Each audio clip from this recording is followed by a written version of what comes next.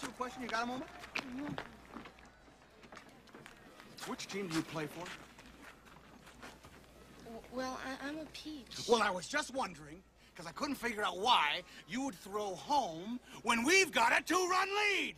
You let the tying run get on second, and we lost the lead because of you. Now you start using your head. That's that lump that's 3 feet above your ass.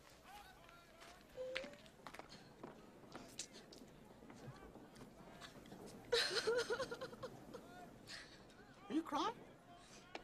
No. Are you crying? Are you crying? There's no crying.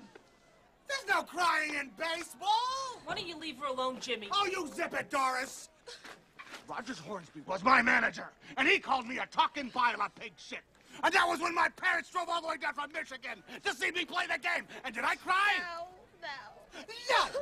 No. And you know why? No. Because there's no crying in baseball. There's no crying in baseball. No crying. What's the matter, Jimmy? What?